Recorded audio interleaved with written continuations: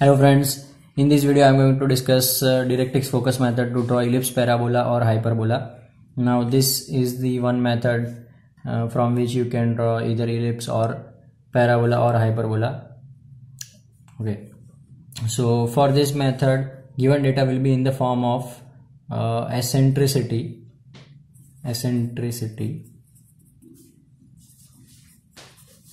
and one distance will be given either from focus to directrix or vertex to directrix or vertex to focus. Now first of all let us understand each of this term. What is eccentricity? Eccentricity is the ratio of the distances from vertex to focus to the vertex to directrix. Okay, so in short, to remember, we will define this E as VF by VD, vertex to focus divided by vertex to directrix. Now what is vertex, what is focus, and what is directrix? So directrix is one line. Okay, from that line I am randomly putting one point on this directrix, D dash. From this point I am drawing one line which is perpendicular to this directrix, and this line is called as axis. Now if you see, if you plot ellipse, parabola or hyperbola on this directrix and axis combination, you will get figure something like this for ellipse. For parabola you will get something like this, and for hyperbola still widen the angle. So this point is vertex for ellipse, this point is vertex for parabola, and this point is vertex for hyperbola. Okay, and there is one common focus for all of this curve. So this is focus. Vertex is the point where curve intersect, or the intersection point of the curve and the axis is called as the vertex. Okay, so eccentricity is the ratio of the distances from this vertex to focus divided by vertex to directrix.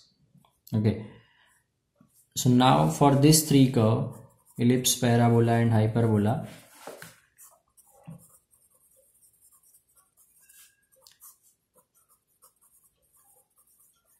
eccentricity has particular value for each of this curve. For ellipse it will be always less than 1, because for the ellipse VF will be always less than VD. For parabola this will equal to 1, and for hyperbola it will be always greater than 1. Okay, so now in this method you'll be given with this eccentricity and one of the three distances. Okay, so let us say for the present example, eccentricity is equal to 2 by 3 and distance between focus to directrix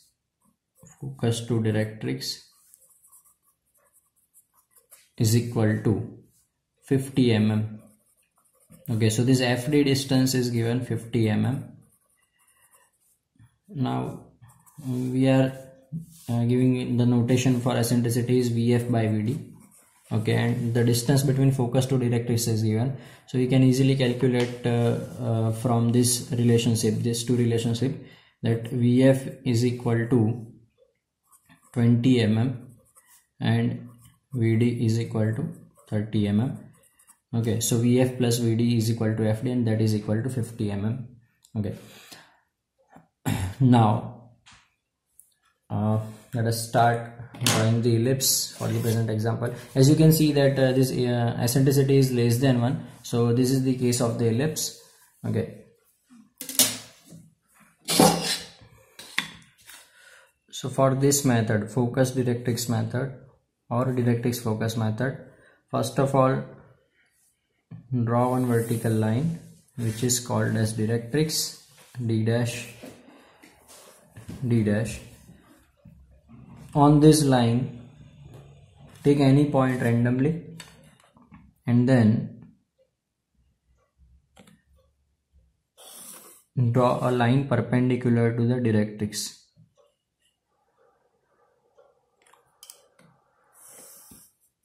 Okay, name this point as D. Now see, distance between directrix to focus is 50 mm.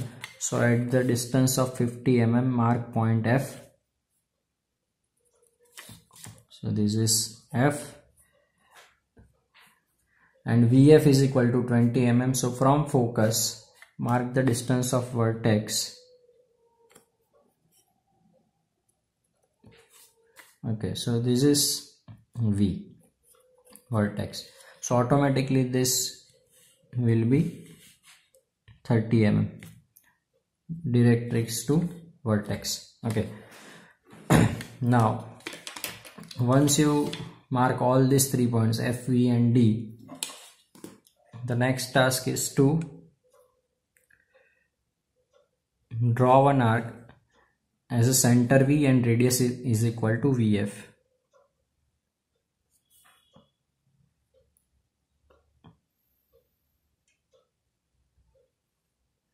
Okay, remember one thing, this method is common for ellipse, parabola or hyperbola. Okay, so you can follow same procedure to draw parabola and hyperbola as well. Now draw one vertical line from this V and name this point as X, where this vertical line intersects this arc. Okay, I repeat what I have done. As a center V and radius is equal to VF, draw one arc and also draw one vertical line from V. Okay, this intersection will give you one point, that is X. Now join this point X with D and extend this line. Okay, now starting from point V, mark some points on this line axis.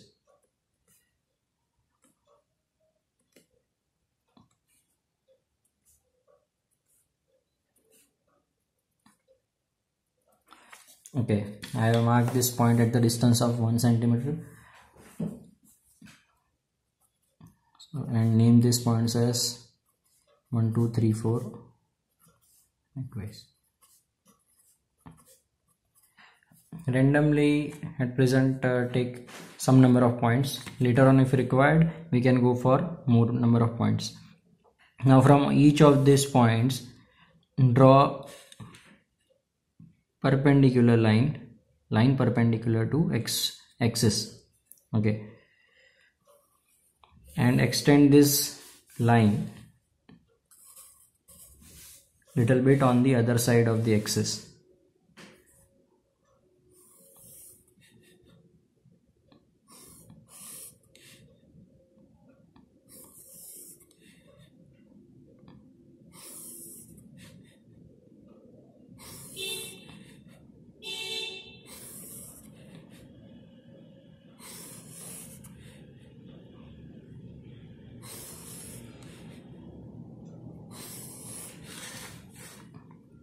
Okay, I am naming this point as 1 dash, 2 dash, 3 dash, 5 dash, 6 dash.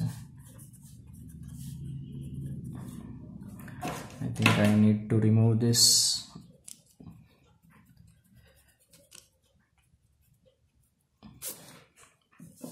Okay, if required we can extend this line and we can go on.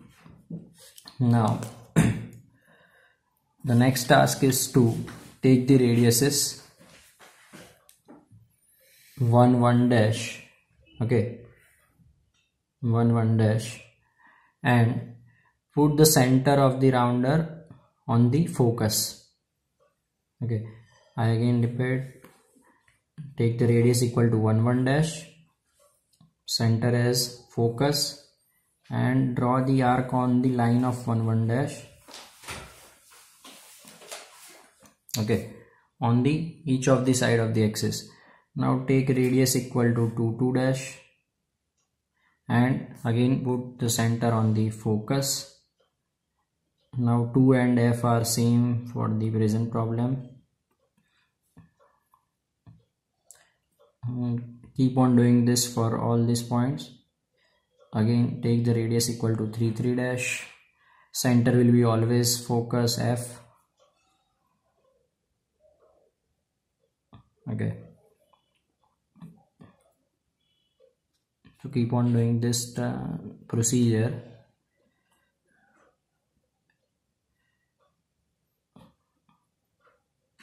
So you can see this points are forming the curve like elliptical shape, okay.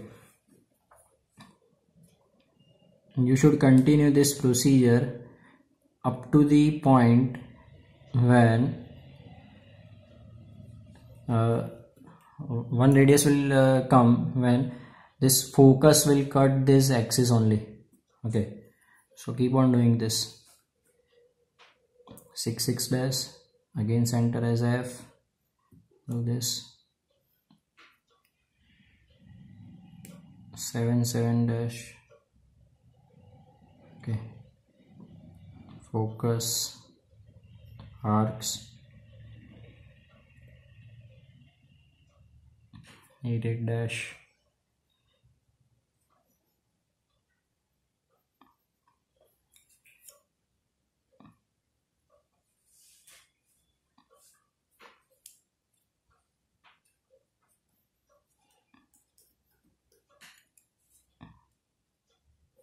I think I'll need some more points.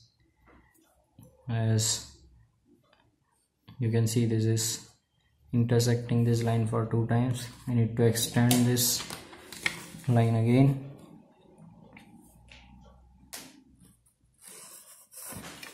And draw some more lines from the points.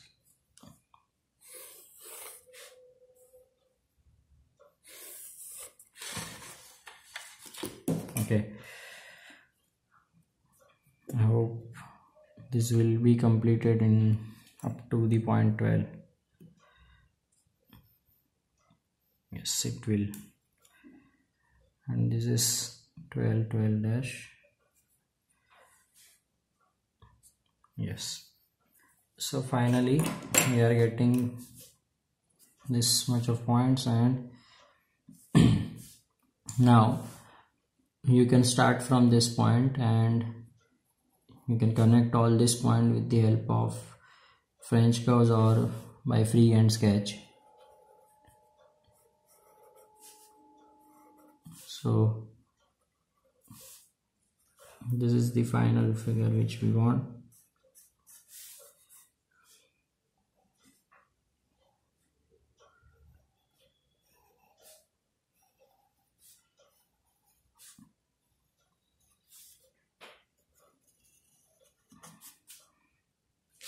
And you should connect this point P1 with the vertex, and also from this vertex on the other side of the 1.1. You can name this points as P1, P2, P3. Okay, I'm not going in that much of detail. This is required ellipse. I again give the overview of the entire problem.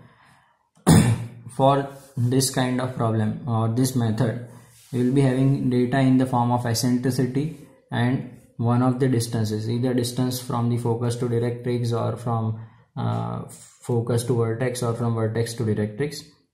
Any of these any one of these three distances will be given.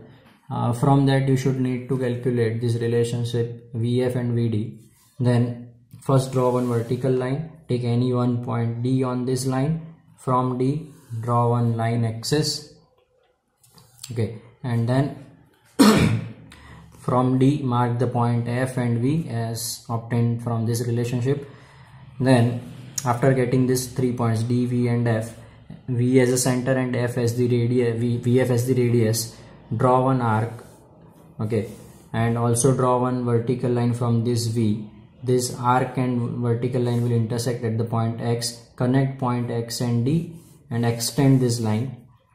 Then mark some points at the distances of 1 centimeter from starting from V. Okay, so 1, 2, 3. Likewise, initially mark some number of points, and then if needed, you can go for the more number of points. After marking the points, draw vertical lines from each of these points, okay, such that this vertical line intersect this inclined line in the respective points 1 dash, 2 dash, 3 dash, 4 dash, likewise, okay, and then take the radius is equal to 1 1 dash, first radius equal to 1 1 dash, and center as the focus. Draw two arcs on the both the sides of the axis. Similarly, keep on doing this for 2 2 dash, 3 3 dash, 4 4 dash, okay, and center will be always focus, and you can get these points and you can connect all these points to get the ellipse.